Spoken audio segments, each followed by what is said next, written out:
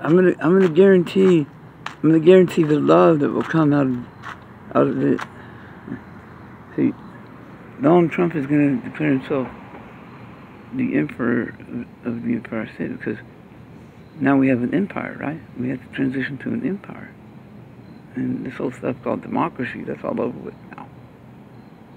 And it's going to be an empire of nobility, a noble cause, truth, and reconciliation, and truth. But it's also going to be an empire of power. And anybody challenges that power, well, they're just going to die. That's just how it works. I mean, I don't know what else to tell you. Because it's going to be a holy empire. You see?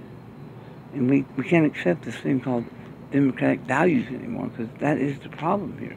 Democracy is the problem. You see? We're at that stage where we have to transition into an empire now. Like the British did. You see? And now see how the British did for 1,000 years, and they're still in it. That's the difference.